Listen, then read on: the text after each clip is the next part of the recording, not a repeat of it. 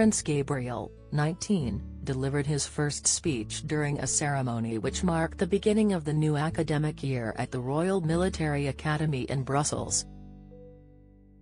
The prince joined colleagues in the Belgian capital after he received his blue bonnet for concluding a 5-week training camp.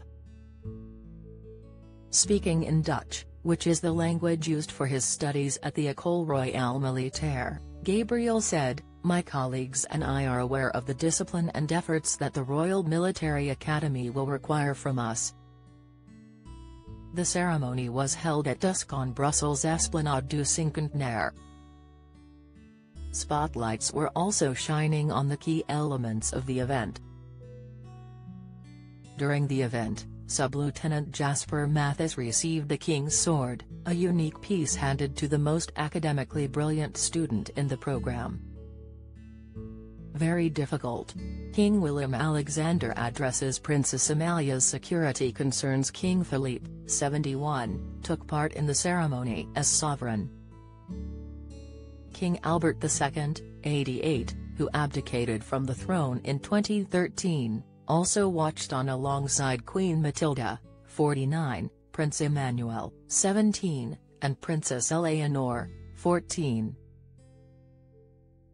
However, Albert's wife Paula, 85, missed the event.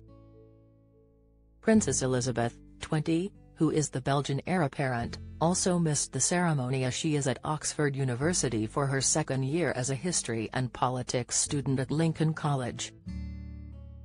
Hope for at-risk royal dog breed following revival of late Queen's beloved corgis marking the moment on social media, the Belgian royal palace said, solemn entry of the new promotions, including that of Prince Gabriel, during the academic opening of the Royal Military School on the Esplanade of the Jubel Park. Prince Gabriel is one of the new apprentice officers. The King, Queen, King Albert II, Prince Emmanuel and Princess Eleanor are present. The King also hands over the King's Day to Lieutenant Jasper Mathis. Degen is a prestigious award for the most deserving officer apprentice of the KMS in academic education.